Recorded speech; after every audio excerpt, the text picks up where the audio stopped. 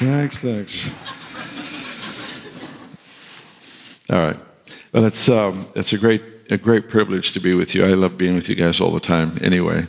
And to be able to talk to you about one of the most important subjects in my life over the last, well, probably my whole life in ministry is the renewed mind. And the Lord has really targeted it quite strongly in the last 10, 12 years, maybe 14 years. And it started when I began to realize that the responsibility of a believer is to demonstrate, illustrate, prove the will of God. And the will of God, according to Scripture, is thy will be done on earth as it is in heaven.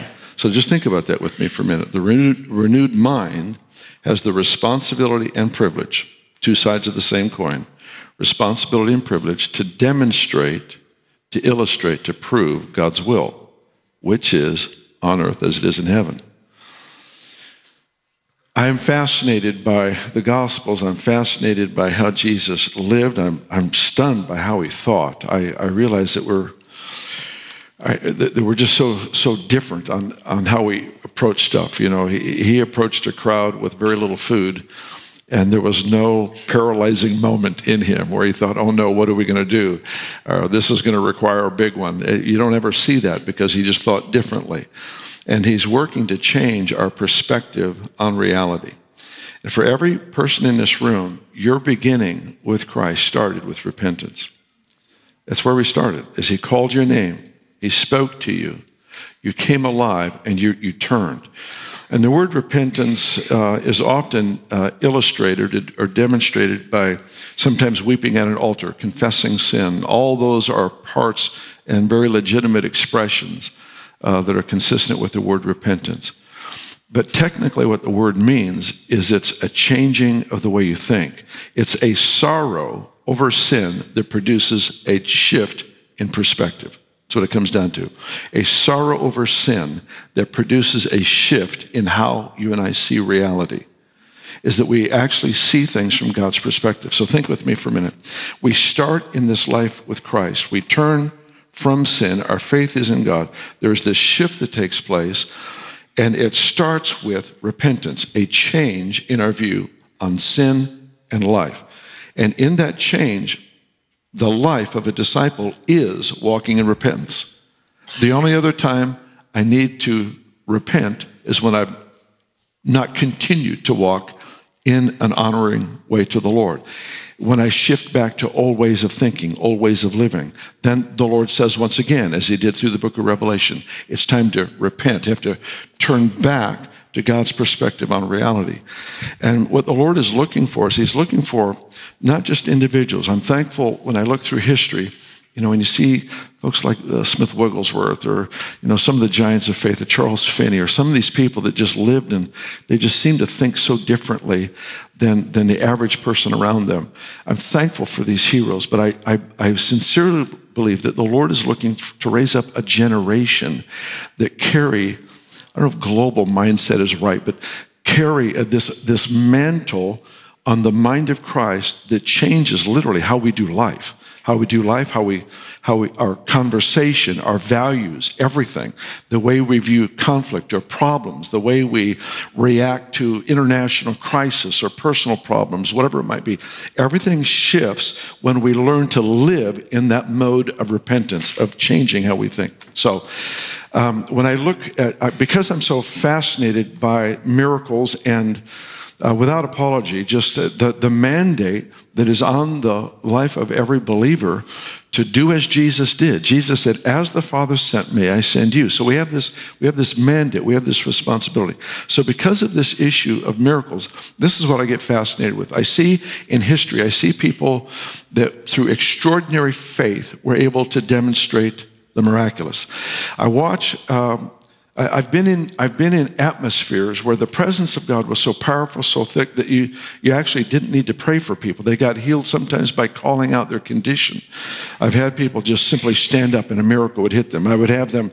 I've been in moments where the presence and power of God is so strong that if somebody just stands in in a certain part of the room, everyone who stands there over a certain period of time, everyone who stands there is just healed. Nobody prays for them. Nobody does anything. All right, so there's healing then, miracles through faith. There's miracles through the anointing, through the presence. This one is through the renewed mind. And you know your mind's renewed when the impossible looks logical. It's this shift where suddenly what used to intimidate and bring fear now actually excites. It actually stirs up because now there's a target for why we're alive. There's something to address and to live for, to see this situation reversed for the glory of God, to see a situation reversed so that people get to experience heaven on earth. They get to experience the tangible presence of God and his mandate on us to demonstrate the kingdom. So why don't you grab your Bibles, and we're going to start with Romans chapter 12, which is the core passage on the renewed mind. So let's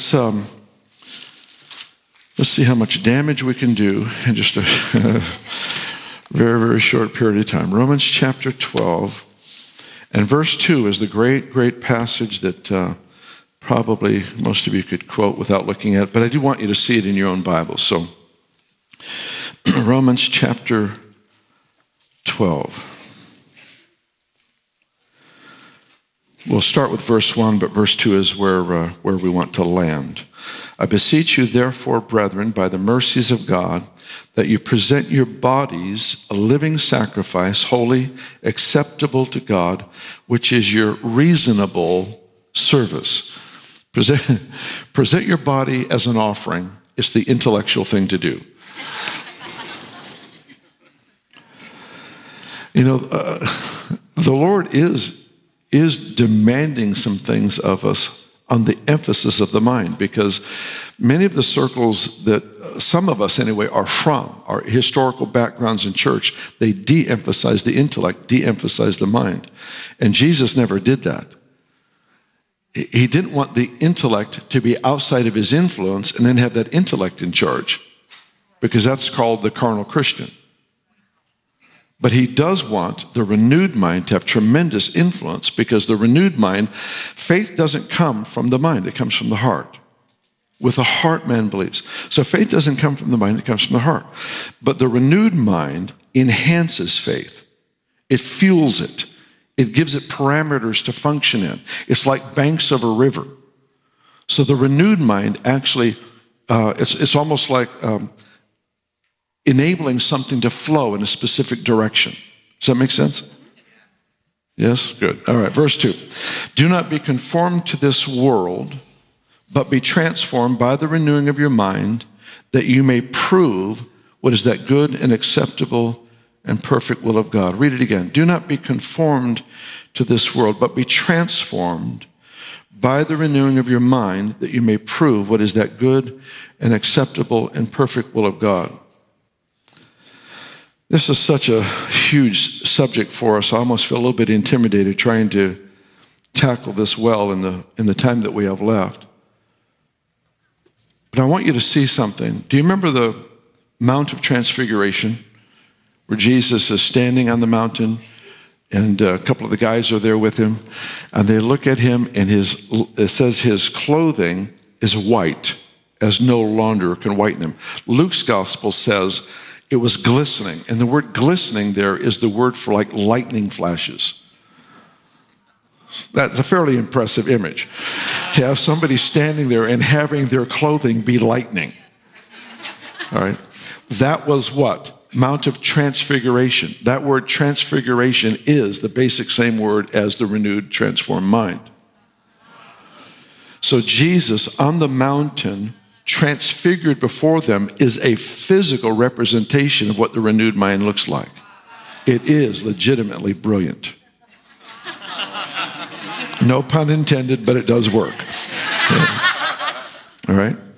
So here we have it. Do not be conformed to this world, but be transformed by the renewing of your mind, that you may prove what is that good, acceptable, perfect will of God. Those aren't three levels of the will of God. I've heard that taught before, and it's silly. I want to do the perfect will of God. My friend wants to do the acceptable will. No, it's three words that describe the same thing. Amen, Bill. I'll just let you walk that one out. Don't be conformed to this world. Be transformed by the renewing of your mind. Why? Thoughts empower the invisible. Yes. Thoughts empower the unseen world. The big warning in Scripture is the Corinthian passage that talks about taking thoughts captive to the obedience of Christ. And those thoughts are strongholds that the enemy operates out of. The thought life of a person either enhances faith or undermines faith. And I understand that we have the mind of Christ. That's been given to us. It is our possession. It is our inheritance. But how many of you understand there's a difference between what's in my possession and what's in my account? I can live with full legal access to the mind of Christ regarding any issue in life, but it doesn't mean I'm necessarily operating in it. I have access to it. What's important for us is to learn to, through repentance, to shift into the mind of Christ. All right, back to this passage. Be transformed by the renewing of your mind. Why? That you may prove the will of God. My favorite way to illustrate this is through just saying that a person is able to put evidence out. He's able to say, here's the will of God, heaven on earth. This is what it looks like when the will of God hits cancer. Cancer dissolves. This is what it looks like when the will of God hits a person who's addicted to alcohol or drugs or whatever it might be. They get free. So the will of God comes and manifests, and it changes that situation. It's heaven on earth. Never lose sight of the standard for God's will on earth, and the renewed mind illustrates and models it. But this word prove actually is a whole lot bigger than to model or demonstrate. It actually means to approve. To approve. It means to thoroughly examine until you've come to the absolute conclusion that this is legitimate. So think with me a minute. Let's pretend I'm a Van Gogh specialist. A Van Gogh painting was recently discovered that they thought was lost forever. And if you can imagine, and you know anything about Van Gogh paintings, you find one of those in your attic. You can quit whatever job you have because you'll be doing quite fine the rest of your life. So here's paintings that are worth tens of millions of dollars, and somebody actually found one in their estate. And so let's say that you have an inheritance, you have an estate, and you're going through the paintings that are in the attic or whatever, and you find one, and there's a signature on the bottom. And let's say, because this is my story, I'm the expert on Van Gogh. And you need to have this verified, validated, this legitimate, because if it's legitimate, it's worth tens of millions. If it's a copy, it's worth tens. Slight difference. And so you want somebody who is an expert to actually validate what you have. And so you bring it to me, and I take whatever steps are necessary in examining the canvas, the paint, the brush strokes. I've studied every single brush stroke of Van Gogh for my entire life. I know his style. I know his use of color. I know the canvas, the age of the canvas. So I run all these tests on everything, and I call you after 2 or 3 weeks of testing, and I say, hey, you may want to sit down for this, but I've got incredibly good news. You have an authentic Van Gogh painting. What happened? I did this. I proved that you had an original. Let's say that you have a friend who calls you, real good friends. In fact, we're going to give you dreams from 2 friends. Both of them really solid, good people. The first one calls you and he says, I had this dream about you last night, and I feel like the Lord wanted me to tell you that you're going to go through a season where you have horrible disease in your body, but God's going to use it to build great character in you, and he's going to use this disease to bring your family members together and bring healing to your whole family line. And you hang up the phone, depressed, of course, with another illustration of the gospel of good news. And 2 or 3 days later, another person calls you and says, hey, I had this dream, and the Lord spoke to me. I felt like I was supposed to tell you that the Lord is releasing a new measure of anointing on your life, where you're going to see the most impossible situations you've ever faced or heard of in your life. Everybody around you, they're going to come to you because this anointing, you're going to see breakthrough at a level you've never seen before. What do you have?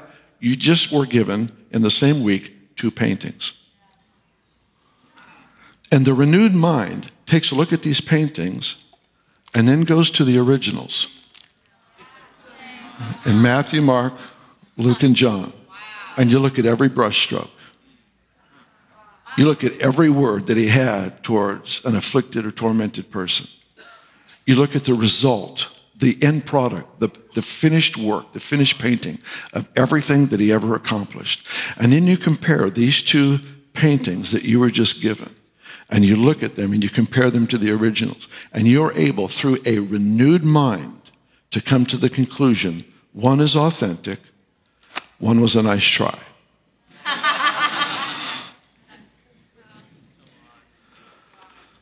What the Lord is looking for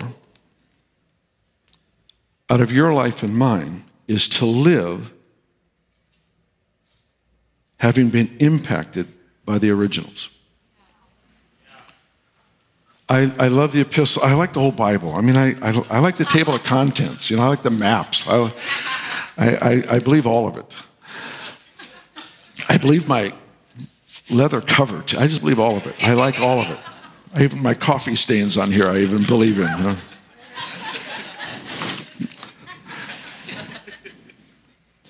But there's something about the authentic works of Christ that we see in the four Gospels and in the book of Acts. I'm not saying the rest isn't important. I'm just saying learn to identify the originals. Learn to recognize his tone of voice towards people. How did he operate when he saw a problem? What did he do when he was surprised by a need? Don't think he knew in advance always what was happening. He was caught off guard. He would say, man, I haven't seen such faith like this in all of Israel. He would be stunned. He'd be so moved by faith. We know that Jesus only did what he saw his Father do, but sometimes that word, I don't believe, came directly to him. Sometimes the Holy Spirit would show him what the Father was doing, and he, of course, would do that. But there are times where the Syrophoenician woman comes to him and needs a miracle for his daughter, and he's already been instructed by the Father that we're not ministering to the Gentiles yet. And so he says, I can't give the children's bread to dogs. And then she begins to operate at an extraordinary level of faith. Where does she get that faith? She can only get it from the Father. How does he know what the Father's doing? He sees it in her eyes. He sees it, the only way that could be there is that the work of grace from my Father is operating in her. And he shifted his focus and he ministered to her. It's learning to recognize that faith. That's how we learn to see what the Father's doing. Sometimes that faith we recognize in our own heart. I don't ever stop to evaluate it. I don't know if it works this way for you, but it's kind of like opening a jar and whatever was in there, as soon as I look at it, it evaporates. So I don't ever analyze my faith. I act on it. I operate on what I sense God doing. At the end, I can look back and say, all right, that was a gift of faith. But in the moment, I can't become preoccupied with me, the gift, the calling, anything. I have to just do what I sense and feel the heart of the Father. I believe that in a sense is an illustration of the renewed mind. The renewed mind that you and I have been called to learn to live in. Learn to live in every day of our life. The renewed mind starts by, how do you think about him? What is he like? See, this studying, if you will, of the original paintings, it really reveals the Father's heart towards blind Bartimaeus. What dad in this room wouldn't heal their blind son if you had the ability to? I mean, every one of us as moms, as dads, would do anything we could do for our children. Jesus came to reveal the Father.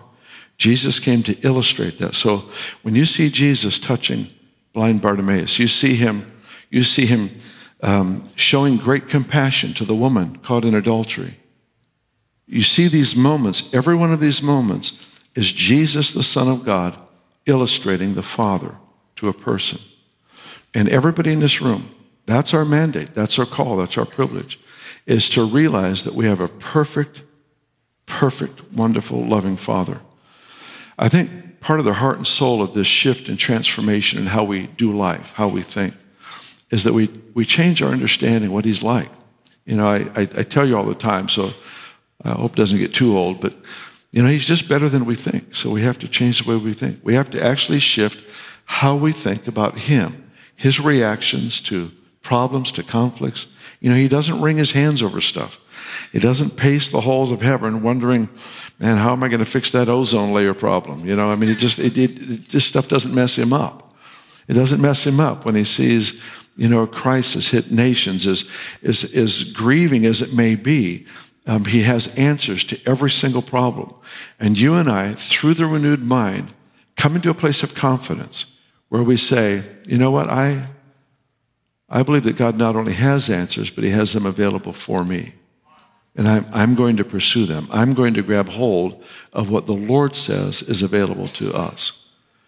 And so here's what I want to do as we start this class, this curriculum, as we start this period of time together. I want to pray that there would actually be a grace, an impartation, something that would be released in the time that we have together where you find yourself thinking different about stuff. Your exposure to God's hand, his voice, his face, all those things are unveiled to every one of us in different measure, but they're all unveiled to shift how we operate, how we think, how we react, how we respond. All of that is to build in us a history with God that knows this is his nature.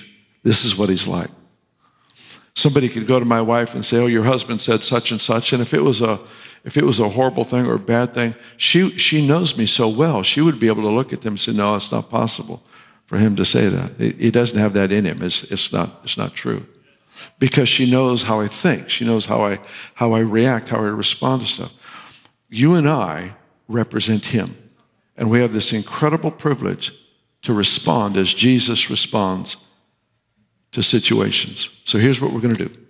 We're going to pray that throughout these sessions that we have together, I want to pray that every single session releases another layer of impartation, that it would literally take us weeks and perhaps even months to unveil what God would release into our lives, into our hearts through this time that we have together. So put your hand on your heart. I want to pray for you. And Father, I ask right now that you would release that grace, that divine enablement to think and to see and to perceive like you do. We don't want to just have good religious attempts. We actually want to see through your eyes. I would pray for everybody in this room that somehow our heart would even begin to beat like yours in a new way, a new level, that your heartbeat would be our heartbeat. We would sense what you have compassion for. We would sense what you get enthused over and excited for. And I just pray that as a company of people and as individuals, that we would learn to discern, to pick up your heart. I pray for this grace to be released as a